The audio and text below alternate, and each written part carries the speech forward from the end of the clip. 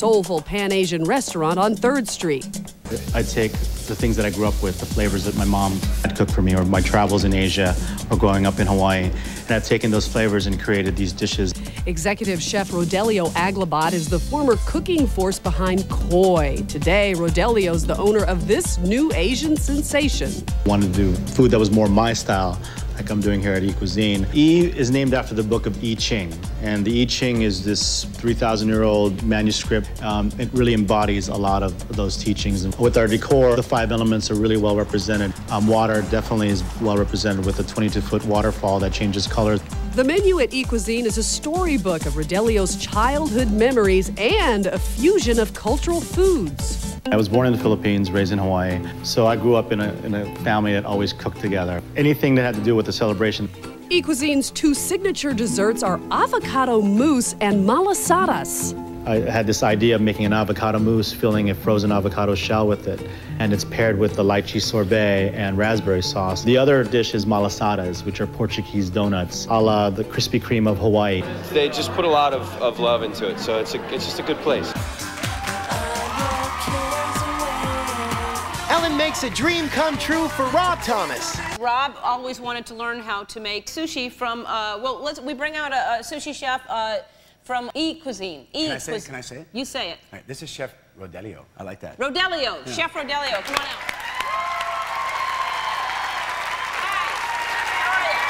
How are you doing, man? Good to see you. Chef Rodelio from Cuisine. Cuisine. All right, so what's the hardest thing to... Well, the hardest thing, basically we're going to start off with, we need to get our hands wet because we're dealing with sushi rice. We're going to make California rolls. Actually, we're going to make spicy tuna rolls, but yours are not too spicy. Okay. I think Rob likes some spicy stuff, so we'll get our hands wet first. Get our hands wet. wet. Our bowls here, yeah. All right. Get them all nice and wet, all the way down to the palms because we want to make sure the rice is stick to our hands. Yeah, beautiful. Yeah. You would have lasted a day in my kitchen, but it's okay. But look at my soy. It doesn't even. Yeah, I don't have a. Let's see if we can make this go. Right? We can still make. We can still make it work. I'm gonna have to pay people to eat my sushi. Nobody's. All right, let's get there. We're gonna get a little some of this tuna mixture on there. You got a nice roll? Yeah. Oh, I didn't know it was supposed to be a roll. Oh. All right. Yes. Oh, is it a roll? I'm like spreading it across my. He's not. Oh, we can do it. I'm telling you, spicy ultimately, tuna pate. yeah, that's what I thought. You see, but it's getting your hands in there, just having some fun with it. All right, we're making. Ready? We're gonna roll. Take here we the go. left side. Yes. Okay, here we go. Touch the first corner there, and then let it roll towards the right. Right. All right. Yeah. Look at that. That's a masterpiece. Something looks very. All right. Something looks very wrong with mine. All right, so then we're gonna use the mat to press it down. Yeah. Hopefully we'll You have your own television show. I know. Well. We're gonna grab the mat. Thank God I won't have to. Yes. Put it over. Yes. This way? Because you're ashamed of it, is that why? Absolutely. I know what you're doing. We're going to press it down, hope we can salvage the shape of that. All right. Yeah, see, look, we're going to make it happen and pull it right off. Yeah. See? Not too bad. Yes. All right, so we can, let's put it on our plate. We're going to do a quick decoration real quick. Absolutely. All right. So we can hide all the mess. Oh, here we go. Presentation. So we can toss it's all about presentation. Exactly. Look at that. We're going to toss some of these crispy onions on top. Got that? Beautiful. Oh, man. They look slow. And toss some of those on top? Yeah, there we go. We'll hide a little bit. Well, we have to taste it. Let's go. Let's taste it. Yeah. Taste yours and see how you like it. Okay, ready? That's going to be really spicy. You have a lot of wasabi in there. I have a lot of everything in here whatever because that it's the biggest piece of tuna I've ever seen. Yeah. Oh, you'll be sorry. Do you need some water? You want ham water? One big reason why this is Tia's favorite place to eat, the chef, like Tia, is Filipino and Hawaiian. Basically, that means the food is delicious. The house favorite, tuna tartare. I'm going to cut. I'm going to cut into cubes. It's like butter. It's like butter. Next, add a little avocado, some green onions, a little smelt egg for color, and a pinch of salt and pepper. And here's where we get a lot of the other flavor from. I'm going to put a little chili oil. Chili oil. Yeah. Chili oil here. Ooh, spicy. But they're not done yet. Add a little soy sauce and mix. And now comes the taste test.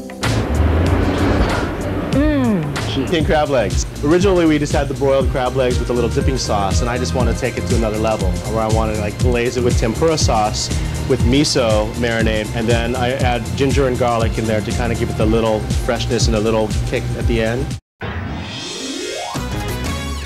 In LA, there are as many hip sushi/Asian restaurants as there are plastic surgeons.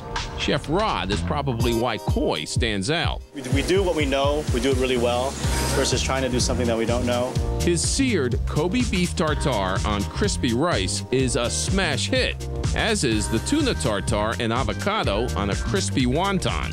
People love avocados and tuna together. You know, it's just the combination. When they read the menu, how it's described, tuna tartare and avocado, oh, that's it. I'm gonna just sear off these scallops, nice golden brown on both sides. For an entree, Chef Rod sears Japanese sea scallops, while in another pan, he mixes risotto with an uni cream, a heavy whipping cream that's been reduced, then mixed with sea urchin, called uni, a Japanese delicacy. So some people like it runny, I like it almost look like macaroni and cheese. The scallops go on the risotto, and then get their own topping. Put a little truffle vinaigrette to finish off the dish, and we're garnished with a little salmon roe. The sweetness of the scallops is tempered with the sea taste of the uni and roe. It's almost home cooking. Exactly. It's time to live like a star. Hello, Veronica. I'm Rod. We're with Live Like a Star. We're gonna throw you a party today. Not only that, we have Kelly with me. She's gonna help take care of the kids today. Oh, yeah. But we have a lot of work to do. I have a beeline to the kitchen. Okay. The plan I have today is to do a Japanese dinner, decorate their dining room to celebrate their surprise 12th anniversary dinner. We're gonna put towels down so these cutting boards won't slide. Okay. So have you made sushi before? Oh my gosh, no, but we learned how to eat sushi overseas in Okinawa. That's where we met. Who made the first move? Well, I had to, eventually. When I'm doing sushi, I always have my index finger here to have more control. When you're selecting tuna, look for uniform bright red color and a firm texture. And we need to make the spicy tuna. With Japanese cuisine, everything that you add to it, like the soy sauce, the wasabi, the ginger, all those things help kill bacteria. Here's a very important tip.